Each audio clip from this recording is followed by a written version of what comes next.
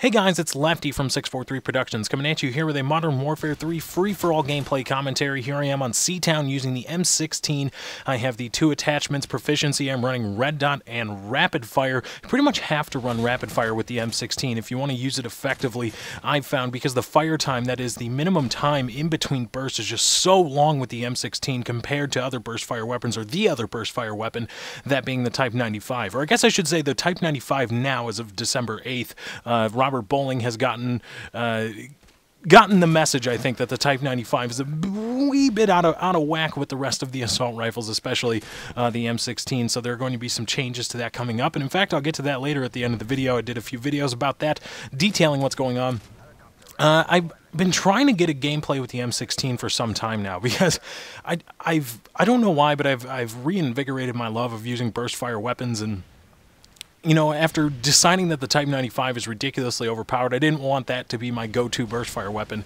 And so I just decided to try out the M16, you know, thinking, oh, COD 4 death lasers, here we go, let's see what we can do. And no, not so much. The M16 in Modern Warfare 3 sucks. It is vastly underpowered, especially when compared to the Type 95, even when compared with other assault rifles. You know, it just doesn't have the damage, it doesn't have the fire rate. You can't get damage out downrange like you can other assault rifles or even SMGs, especially the Type 95, so it's just a pain in the ass to use. Earlier I was trying this with an ACOG scope.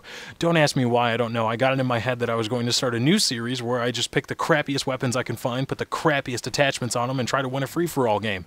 And I don't know. After trying some of the crappy weapons, I don't think I want to do it anymore. I tried some of the LMGs.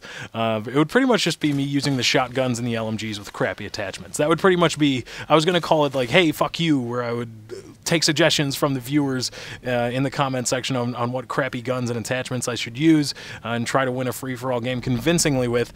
But I realized very quickly that it would just be LMGs with crappy attachments and shotguns with crappy attachments. So might as well just be like Lefty goes LMG/shotgunning.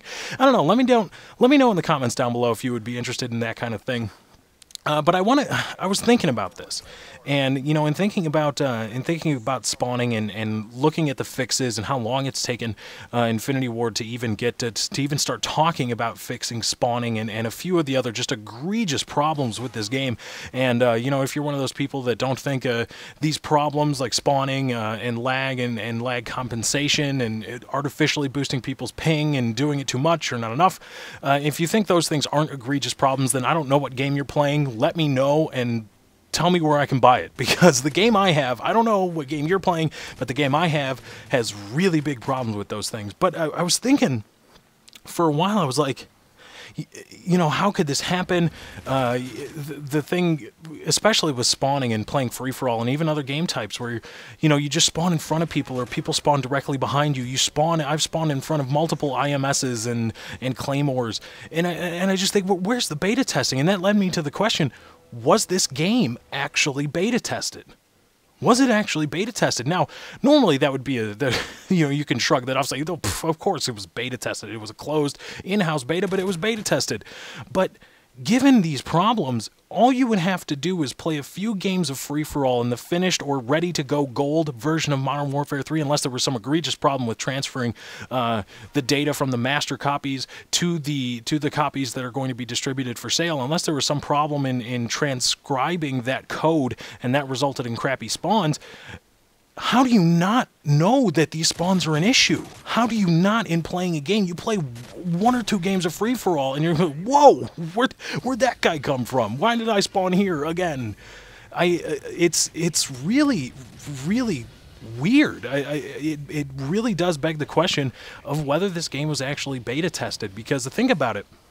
This game, unlike any other COD previous, was rushed out. Now, I know you're thinking it's like, oh, well, you know, obviously every game is rushed, but think about this. This is the first year of COD XP, and they had to have an up-and-running version of this game by midsummer.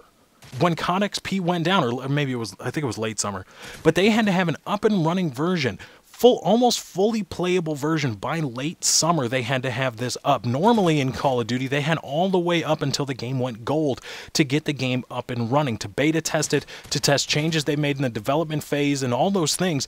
And That didn't happen with Modern Warfare 3, or at least it didn't get a chance to, because they had to have this working version ready for COD XP. Add on top of that the fact that you have two brand new teams to the Call of Duty series getting their first hands-on experience with Call of Duty in making Modern Warfare 3, and you have a definite recipe for some good old-fashioned not beta testing your damn game.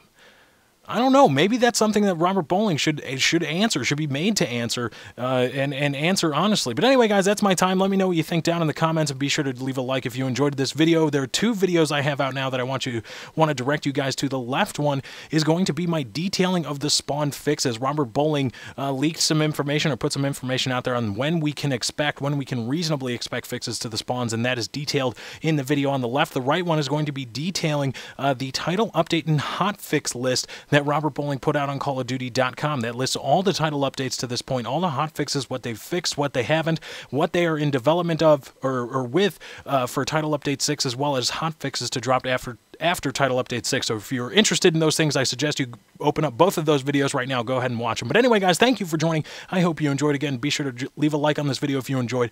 I am out.